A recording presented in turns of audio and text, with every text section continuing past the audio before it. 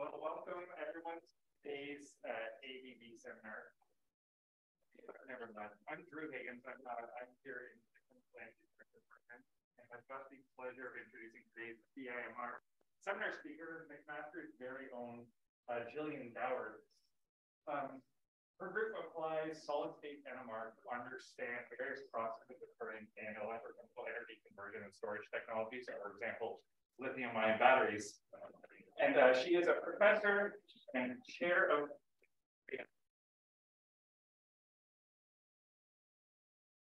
a well-deserved and she communicated.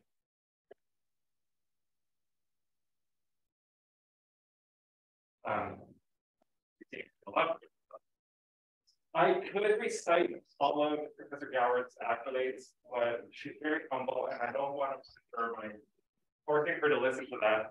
But maybe I can give a personal anecdote. Circa 2012, I had the pleasure of seeing Professor Goward give a talk as part of a CARPA SE, a fuel cell and a lithium-ion battery network. And first of all, I was blown away by the excellent research that her team does. And second of all, her ability to communicate research on the topic of lithium-ion batteries that I knew very little about, and NMR that I knew absolutely nothing about. But she made everything accessible in a very nice way. And I still remember that talk very fondly from about a decade ago. You know, fast forward, everywhere I go, when I say, oh, McMaster University, I get so many, oh, you must know Gillian Goward. She does great work. She does great work. I was in Estonia, of all places, a month ago, touring their NMR facilities.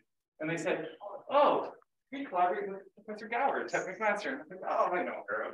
You know. So, making an impact certainly in the McMaster family. And honestly, the type of person that the scientific community needs more of.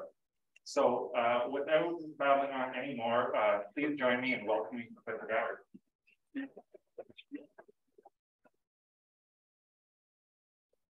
Thanks very much, Drew. Am I on? Do I need to do something? Yep, okay. Okay, good. So I hope I live up to my 2012 self. That's a little daunting.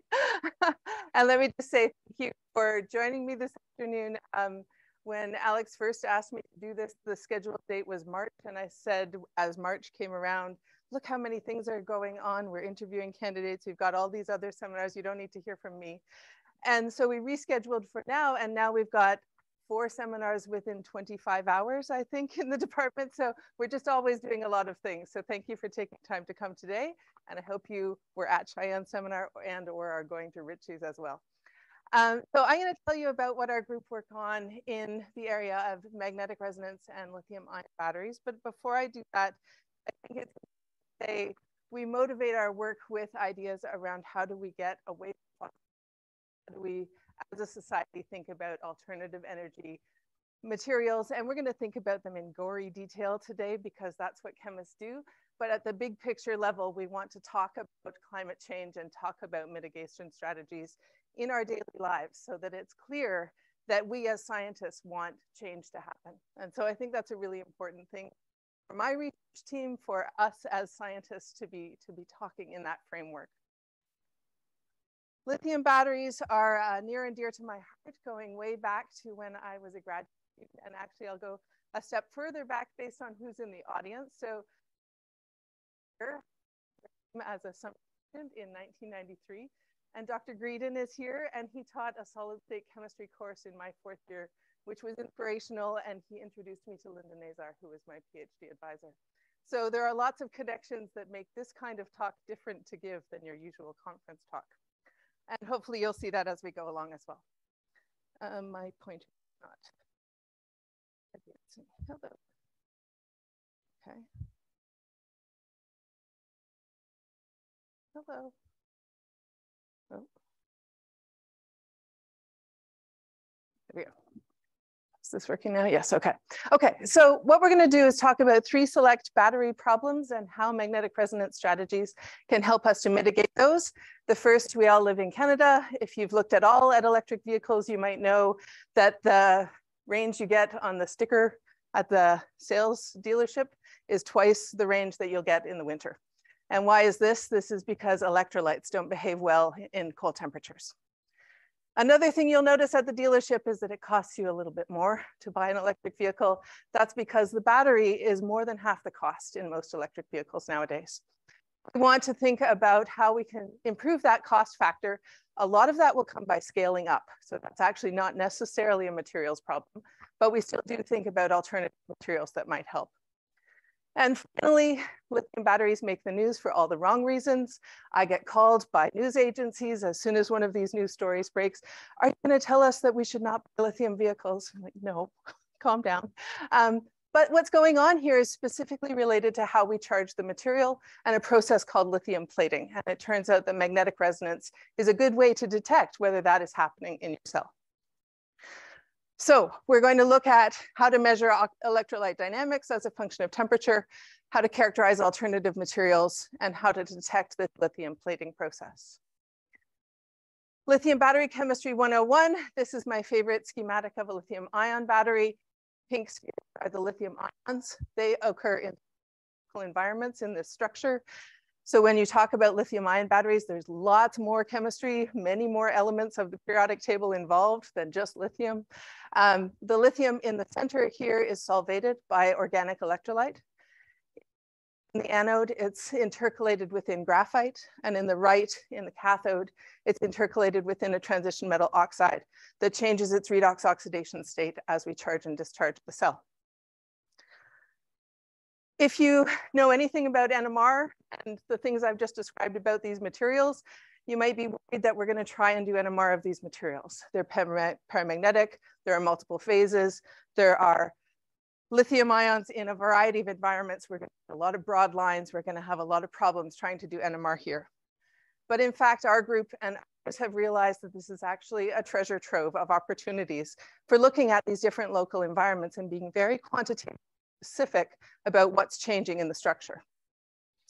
So first, let's start with the liquid electrolytes. And the reason I chose to start here for this talk is if you've done organic chemistry, you've taken an NMR spectrum of a well-behaved organic solution.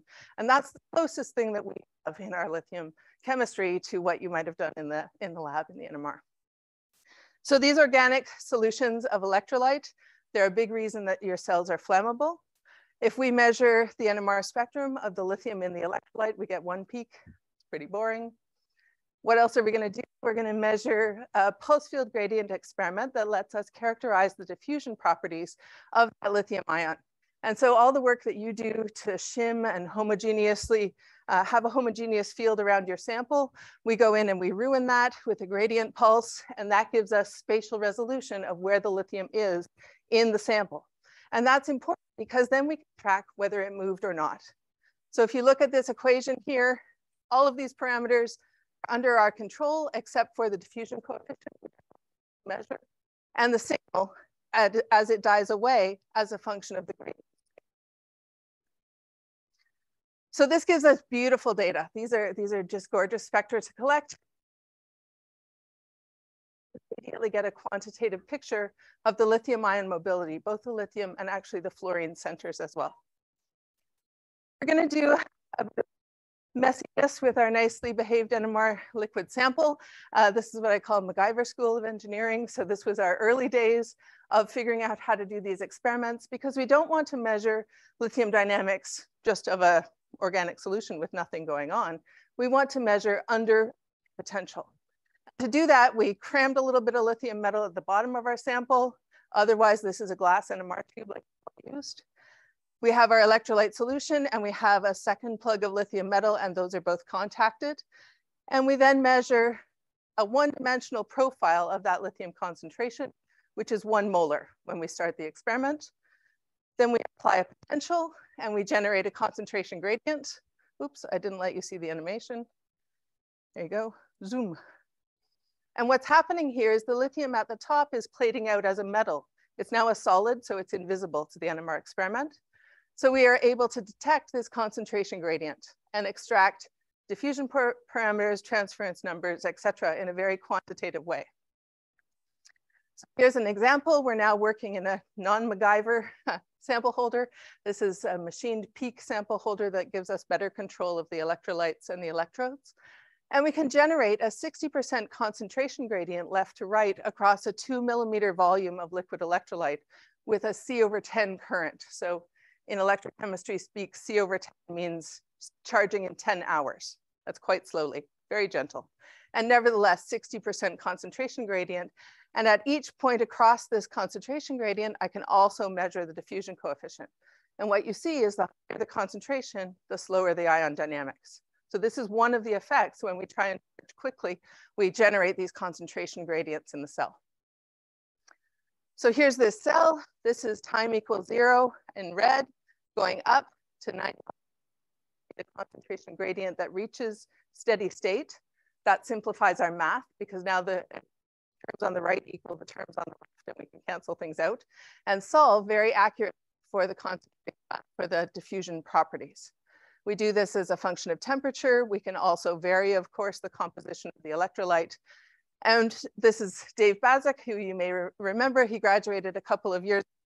This is one of his labor of love data sets. So this is at several different temperatures, several different current densities, and you can see the steep concentration gradient that's evolving as we apply more and more current to the cell. And he's gone through and analyzed this exquisitely, knowing exactly where his field of view is and what the concentration is. And the main takeaway message is we generate really strong concentration gradients when we're at low current, at low temperature and at high current. Okay, that's about liquid electrolytes, and it's a tool, it's useful, but now I want to move into talking about solids. BIMR somehow solid state materials, so I want to focus our talk here in the solid state.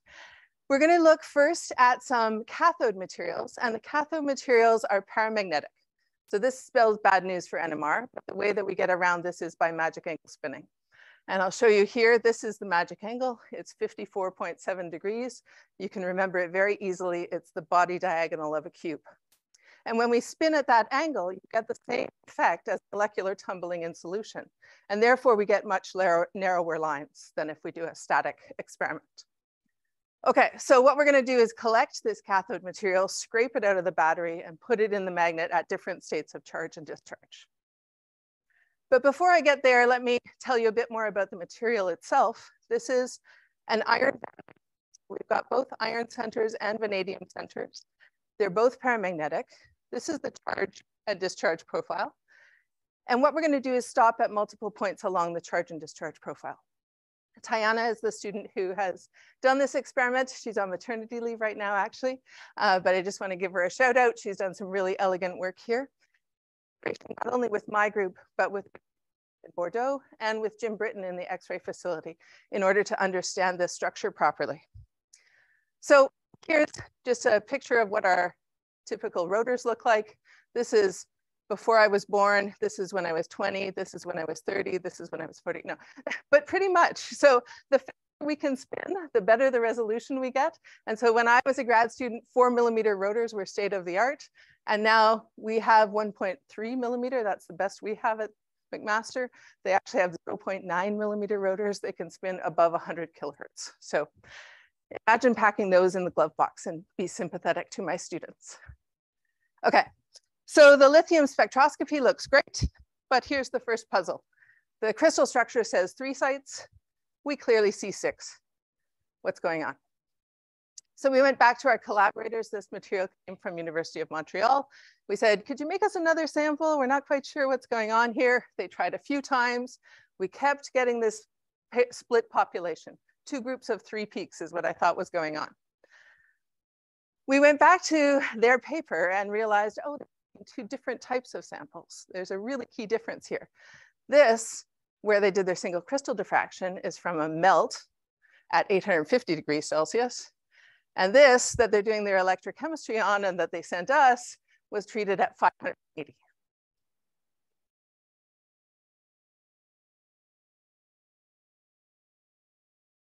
Make single crystals for anybody's cathode materials in their batteries. Okay, so Jim Britton has been very valuable here. The powder diffraction of the 2 phases looks identical, but he went meticulously with Tiana, pulled out a single crystal, and they were able to determine that 2 of the 6 vanadium sites split into either the original vanadium position or the A position. And they do it together. So the 2 and the 6 go together. And to resolve the crystal structure accurately, they needed to populate 15% of the vanadium sites in that new location. And then they could get beautiful diffraction data sets. This work has actually just been accepted for publication in Chemistry of Materials, and it's a lot due to Jim's very careful work to get this structure sorted.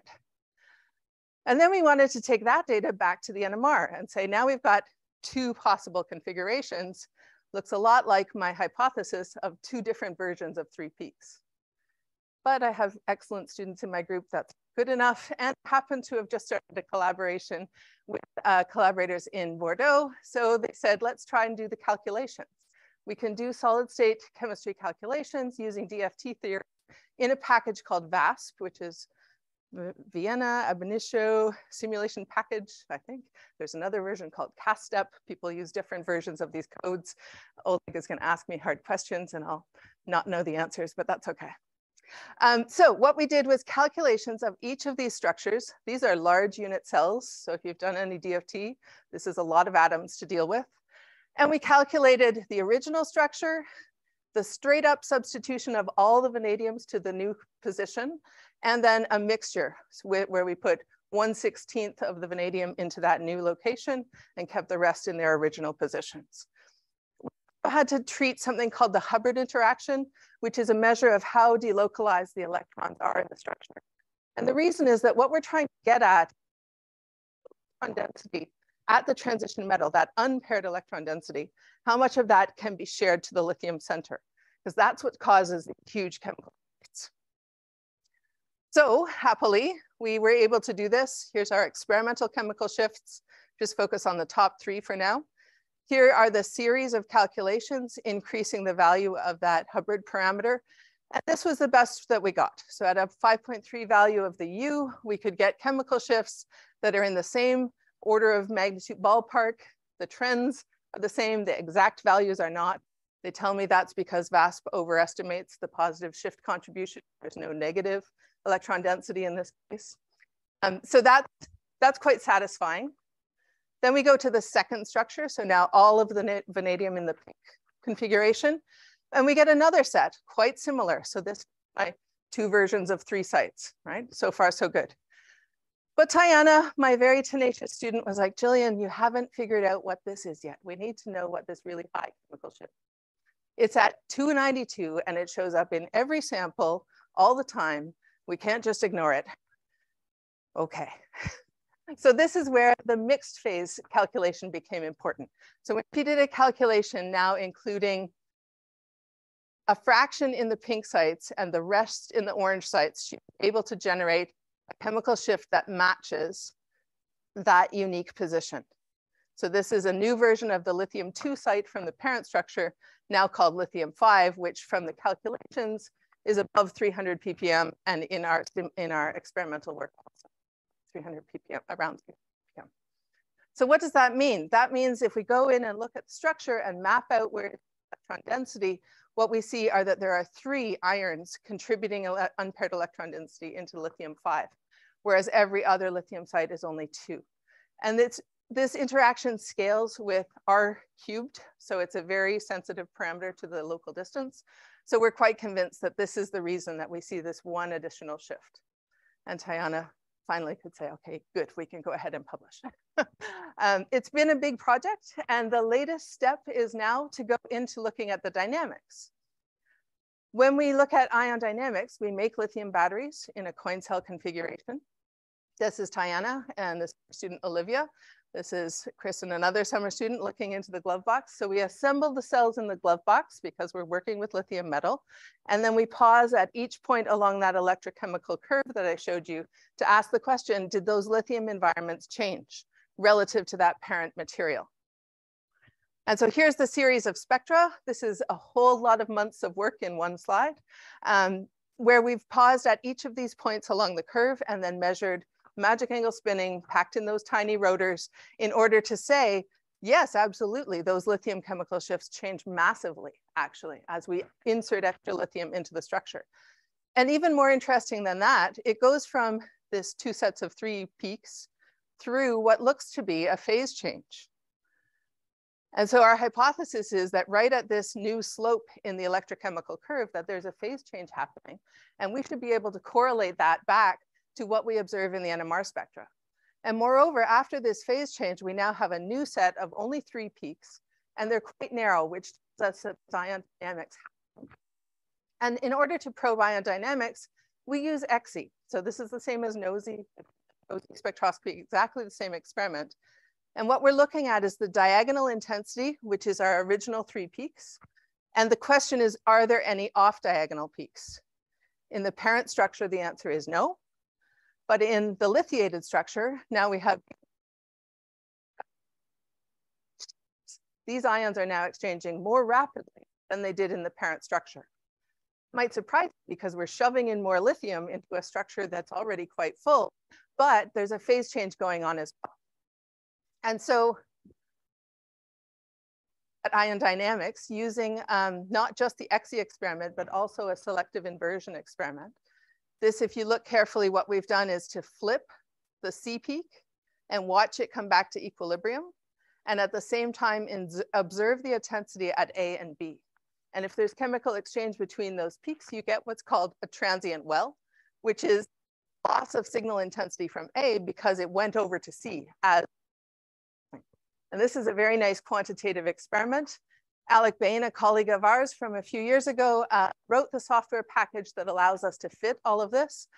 We can go through as a function of temperature and as the degree of lithiation to map out the depth of that transient well with temperature and extract from that the activation energy for the site-specific lithium-ion exchange in this new phase. And this is where my crystallography friends go, wait, you didn't assign those peaks yet. So we're still working on the assignment of those peaks because all we know is they are new. They didn't exist in the original phase. We can track them. They have beautiful dynamics. This is all beautiful NMR, but the exact assignment of them is still a question. The activation energies are shown here for each of those pairs of exchange, as well as the middle. I'll note that the error bars in the middle are large. That's because there's spectral overlap between the middle site and the 2 outer ones. So it gives us a little bit of grief. But the interesting thing to observe is that we are shoving extra lithium in. At first, it created a new phase and a new dynamic process. And then as we continue to lithiate that new phase, the activation energy goes up. So it's becoming crowded again, the lithium-ion dynamics slowing down slightly. Tayana also had the opportunity to go to the CLS. So this is where we can go back to the diffraction question and the structure. And we've got a beautiful series of diffraction as a function of lithiation of this structure. We can see the unit cell parameters changing. We haven't yet done the work of the Rietveld refinement. And once we do that, then we'll be able to go back to our VASP calculations and assign those 3 new lithium sites.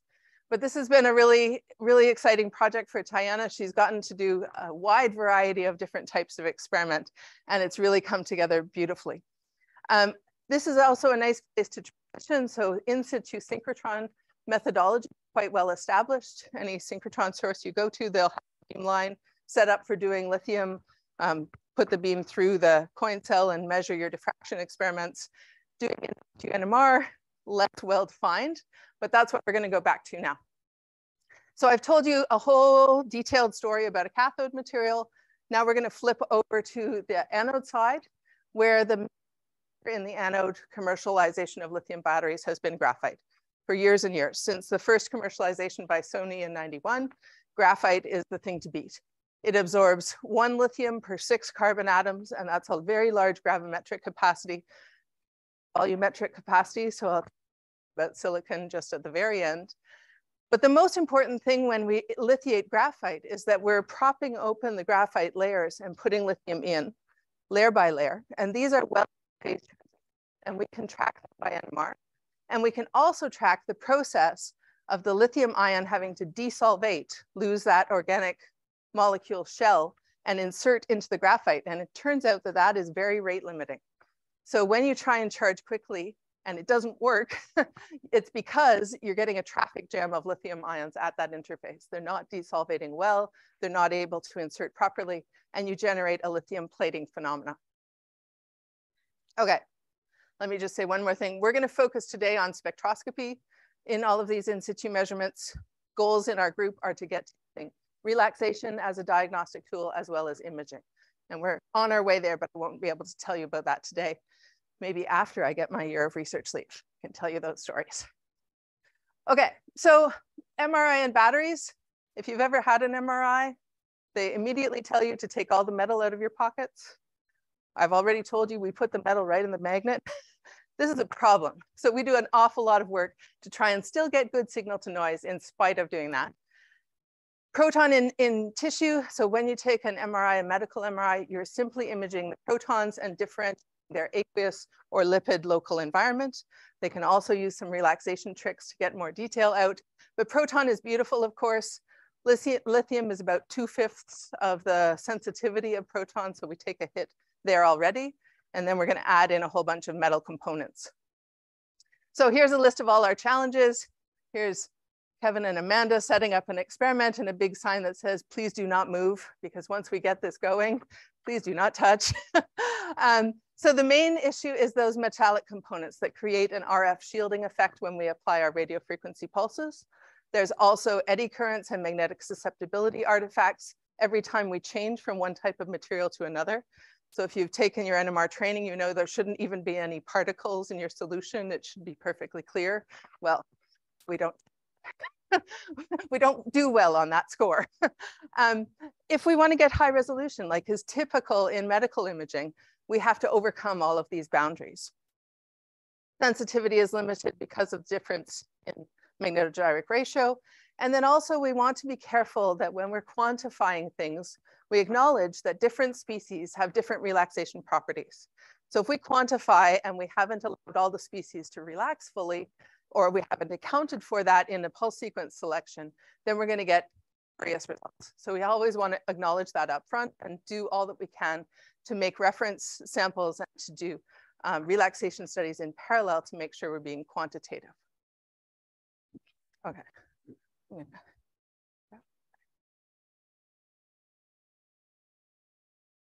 Okay.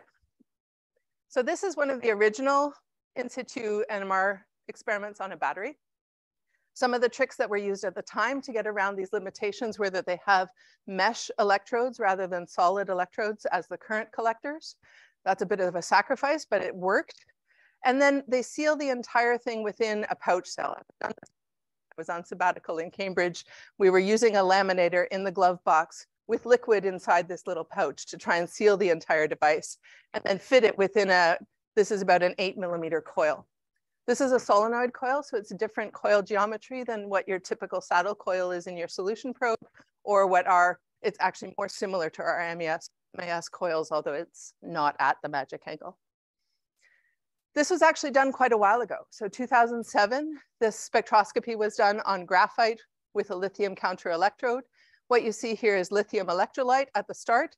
And as we go through time of inserting lithium into graphite, we form first the dilute stages, so 1 lithium layer every 4 graphene sheets, and then the more concentrated stages where we're getting lithium in every layer between the graphite. These are assigned. We know lots of things about these phases, and this was done very slowly, so they're not testing current density at this point. What we wanted to do was improve on the sensitivity and reproducibility of these results and basically just try and contribute to what was a brand new field 15 years ago. This is the series of lithiated graphite stages that I mentioned. And an important phenomena is that every time we open up a new sheet, we come across a kinetic barrier because and it shows up as a dip in the diffusion coefficient.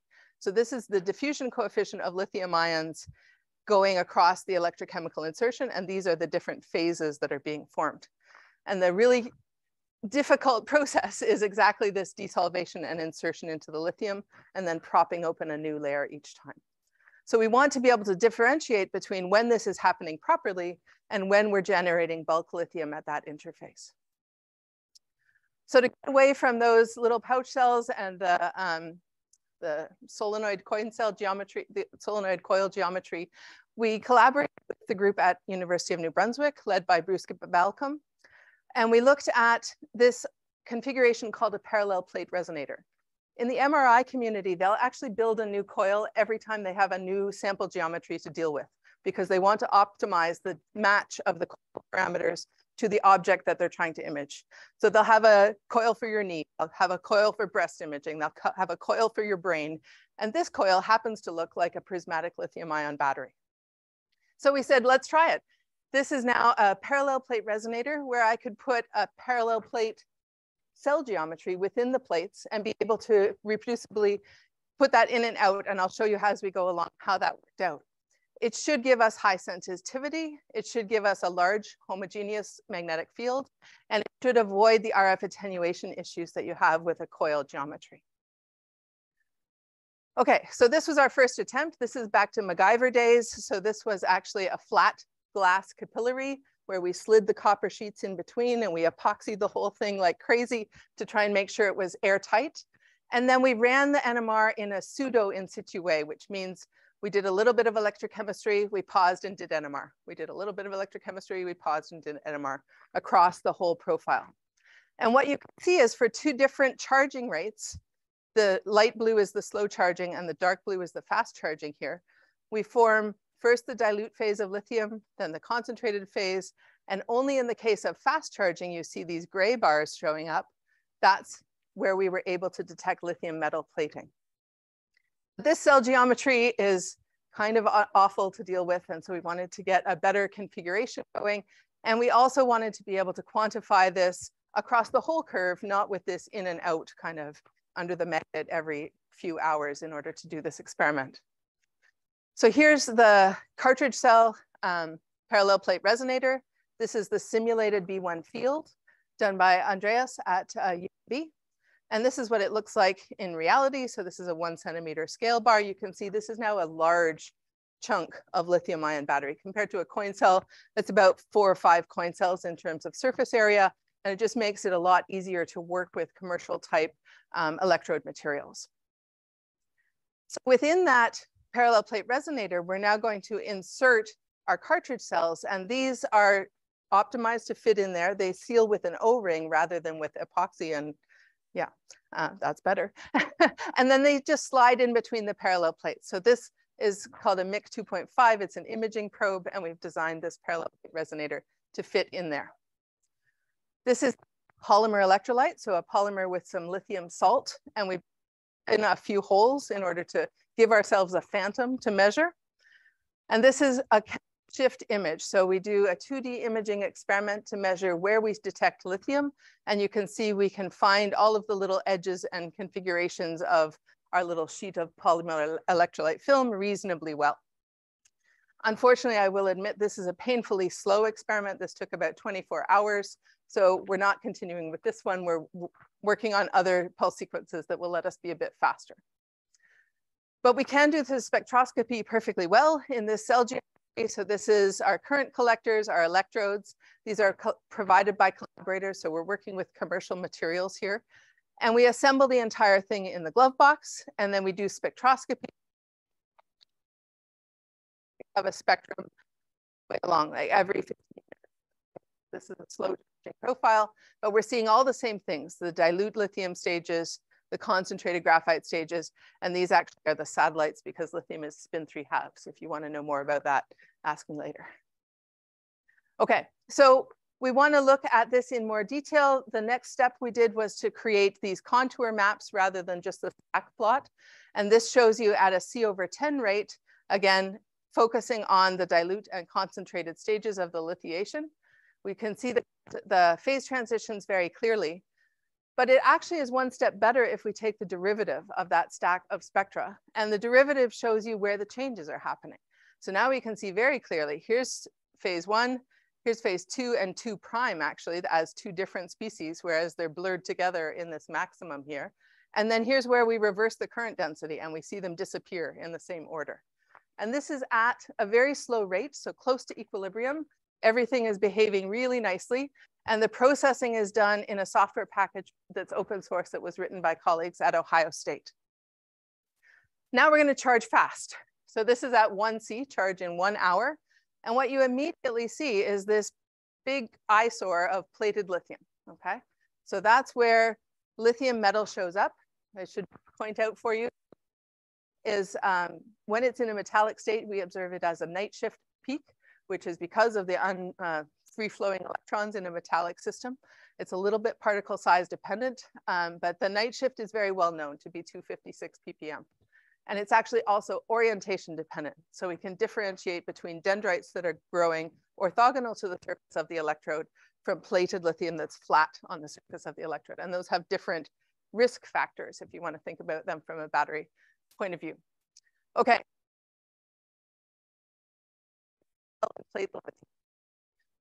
But now can we get it to go away again? We would not like lithium to stay there in a plated form. That would be a loss of inventory and irreversible capacity and a problem for your cell. So again, the derivative helps us to look at that. You can see that it builds up and then it disappears, and it actually starts to disappear right during the OCV where we're holding the voltage constant.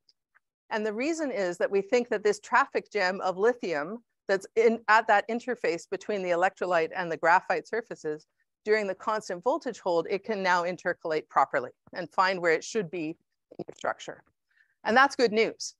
But then if we look further on discharge, a certain amount got absorbed, that's great. But then a certain amount just stays behind. And this points out for you, you need both data sets. You can't just go straight to the derivative, or you would think that all was well and good here. But in fact, there is an accumulation of lithium that's persisting, that's no longer involved in your electrochemical process. Okay, so 1C, we're already bad news. As a consumer, do you know what the target charge rate is? How fast do you want to be able to charge your car? 4C, 15 minutes is sort of the holy grail. Claims they can do 300 kilometers charge in 15 minutes on their superchargers. I do not own a Tesla. I make no claim to know anything about that. But that is the goal. That is what every auto manufacturer is looking for, because that makes it map onto your experience driving a regular vehicle. So if we're already plating this much lithium at 1C, 4C is going to be worse. And this is the kind of thing we're starting to study. But perhaps an intermittent charging strategy would be good. Dose, pause, dose, pause. These are the kinds of electrochemical profiles that we're considering. Okay, so now let's do 5 cycles. Same idea, plating, plating, plating, plating, and accumulating green, getting darker to blue, got darker to dark blue here. So this is an exacerbating problem, a perpetuating problem. And again, the combination of the derivatives help us to tell that story. So here's where I want to give a shout out to summer students. Had lots of good summer students in the group. I hired a summer student from math and physics and asked them to work on writing a code that would save us from having to integrate by hand. So if you remember back to the data set from Sergey, we had 10 data points and we integrated by hand this much lithium and we wrote our bar graph. Well, now I've got data every 15 minutes, 24-hour experiment, and my students are not going to be happy if we have to integrate that by hand. Luckily, NMR people like open source code. So there's a program called Snake written by some really bright NMR people in the Netherlands. And it was open source. And so Alex could jump in there and take a look at what was there and create a routine for us where we can give the starting integration of all of those peaks and then press go and see how well it fits over a series of spectra. At 50, yeah. Amanda's nodding at me, at least 50 spectra. It'll run a routine to give us the fits. And then it will spit out data as an Excel spreadsheet where we can go back to, here was our contour map. This has lots of really great intuitive qualitative data, but it does not have a quantitative number for me, how much lithium is really in which phase. And now green is my total amount the anode through charge and discharge. Orange is the concentrated phase, so that highly lithiated version of graphite. There's 2 gold. Those are 2 different versions of the dilute phases. And then there's an electrolyte peak as well. Oh, sorry. I've missed one of them. The electrolyte peak is not in this data set. So this is a really important step forward, and we're looking forward to being able to use this more. Here's a data set from Amanda, hot off the press, where we're moving from graphite to looking at silicone as an anode material. This is an important and valuable alternative to graphite because it has a better volumetric capacity, and most of us don't want our whole trunk space taken up by our batteries.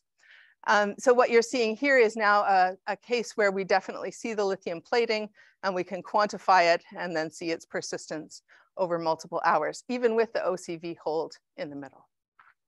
So that's where we're at right now. I hope I've given you a feeling for how valuable NMR can be for evaluating these kinds of systems. In conclusion, probe with the parallel plate resonator is really valuable. It gives us great sensitivity and the ability to sort of run a bunch of cells in series. We can make multiple cells and queue them up for their NMR time. So of course, NMR time is the most valuable thing in our group. And the experiments at high charge rate are really showing us important details about that lithium plating process that aren't available from electric sense. The future, we're always working on noise reduction in capacitors into the feeds so that we can try and minimize some of the electrical noise that comes from putting wires into our NMR probe. And then also we want to move to other frequencies. So of course, lithium is super valuable, but proton would be a great handle to look at the species in the electrolyte or fluorine there. And unfortunately, just we have to build a new coil every time that we want to change our multi-tune RF coil if you're used to solution NMR. But those are the kinds of things we're working on now. This is our group at the end of the hike with the dean for a tiny amount of ice cream. These are the students that are in the group at the moment. We had a great time over the summer doing various pieces of these projects at UNB, Denny Carly at Bordeaux, Dole, who's been really very forthcoming with lots of ideas and data, and it's been very valuable over the years. And also the NMR facility. Bob and Hillary are just rock solid supporters of all the NMR activities. Most of you guys work with them on regular NMR, and they let us mess around with weird NMR, and they don't get too worried. It's great. And I just thought I would say, here's where I'm hoping to be over the next several months. Thank you very much for your attention.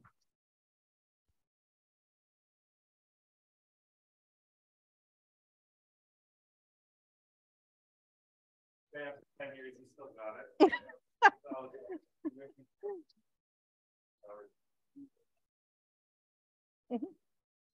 Giuseppe. Oh.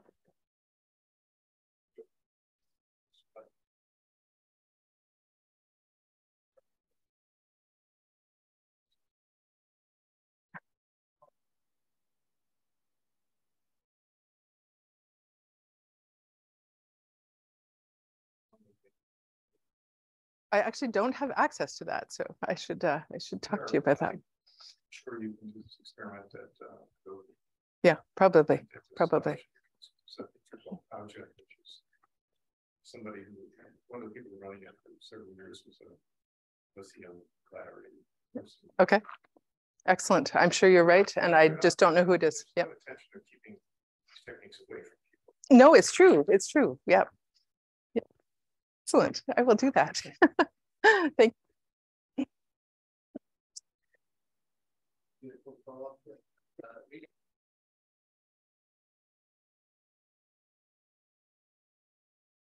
Yes, that's right. I was thinking, I guess, that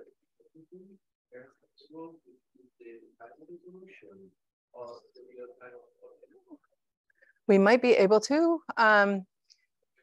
We have, it's probably more about the signal noise. So we still signal average for a fair number of scans, and we're pulsing pretty fast. These are relaxing reasonably fast, but it's a good suggestion. We should look at it.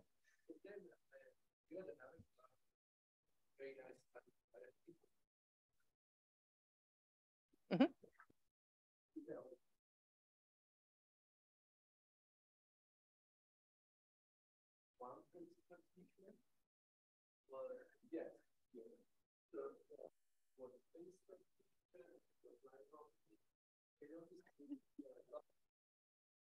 One, yes, yes, probably is. We do have the X-ray data, so we will be able to look at that by X-ray. By NMR, we haven't done any more with it than that. Yeah, but yeah, and we should do X-ray and neutron. Yeah, good, Alex. Great talk. Really enjoyed it. fully understand all the MR stuff, right? Okay. This concept of the traffic jam is your charging discharge. Mhm. So is there an opportunity there to look at the electrolyte and how strong comes ions and not Yeah. that to help that faster? Is that something? That might be of interest. I can tell you the sort of macroscopic thing people are doing is getting away from organic liquid electrolytes. So polymer electrolytes and full up solid state electrolytes are a big focus.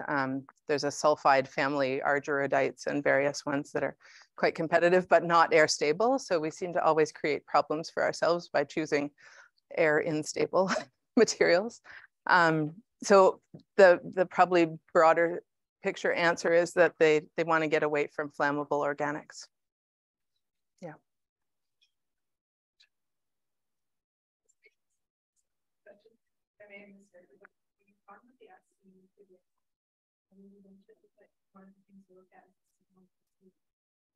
Yep.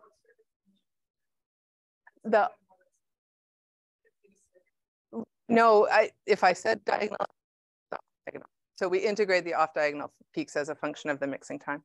But actually we get away from XE immediately because it's much slower experiment or longer experiment than the one-dimensional version. Yeah. Okay.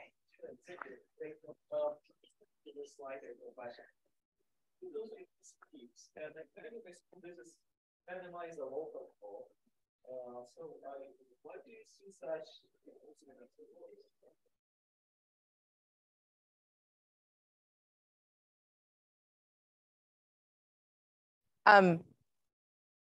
It's sort of cheating, but I would say it's locally amorphous. So you're getting a whole lot of local lithium environments because the phase is changing and they're not, and then it settles into a new phase and the lithium ions.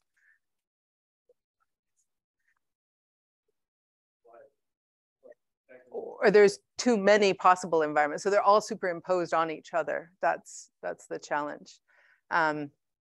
I'll take a look at the Rietveld data and let you know if that turns out to be a true, but the X-ray is longer range. So maybe that's a good way to look at it. Yeah. Yeah. If it had stayed there, we never would have done any more NMR with this system if it had stayed very broad, because you can't do a lot when it's become disordered like that. Yeah. Tony. Like Alex, I don't understand all the NMR. And I don't know whether you need NMR or just or a laptop that you use in the car. Because they spend a lot more money on the battery management system of a car than of a laptop. Yeah, I don't think there's anything particular. I think it really is that because it's such a more valuable component, they do a better job of managing its performance. So they don't let it ever get, I mean, how many of us have left our laptop somewhere where it gets super hot in the back of a car? That's a really bad thing for a laptop. And there's no mitigation strategy. Yeah. Yeah, they're just much cheaper devices. So I think the sort of electrical engineering controls are less. Right, you've shown us you can watch in real time as things fail. Yeah. Does that give you an opportunity to watch real time triggers that would facilitate the unplating of the stuff? Now, maybe. Because if it, and I guess the real sense of the question, if it's plated out, it's over. Is that really where we're at now? Or is No, I don't think so. Or they're trying to Yeah, what we're hoping is that we can unplate. So I didn't, but if you look here, the electrochemical treatment is charge at 1C, so 1 hour really fast. Constant voltage hold during which something is happening. And it seems to be the something that is reversing this lithium plating. So that's where this idea of an intermittent fast charge pause would possibly track it. You can turn it on, right?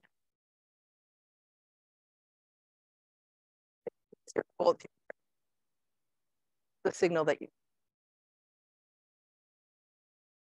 You look at that, right? If you started walking around with the charge, you actually course, all of them. Yeah. Yeah, I don't know, but I do know people are working on that. Yeah. You could watch. Yeah, that's right. Yeah, absolutely.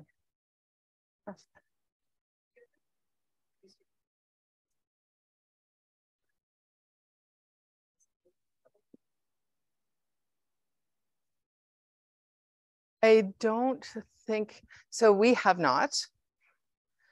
What I'm thinking of is the example of lithium iron phosphate. So lithium iron phosphate has this beautiful flat voltage plateau.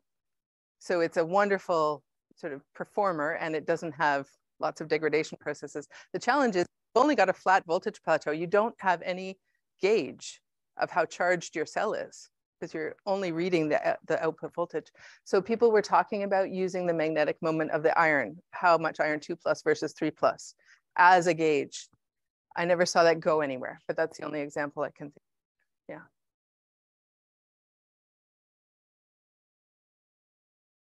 Great. All right, well, thank you very much. Problem. You're welcome.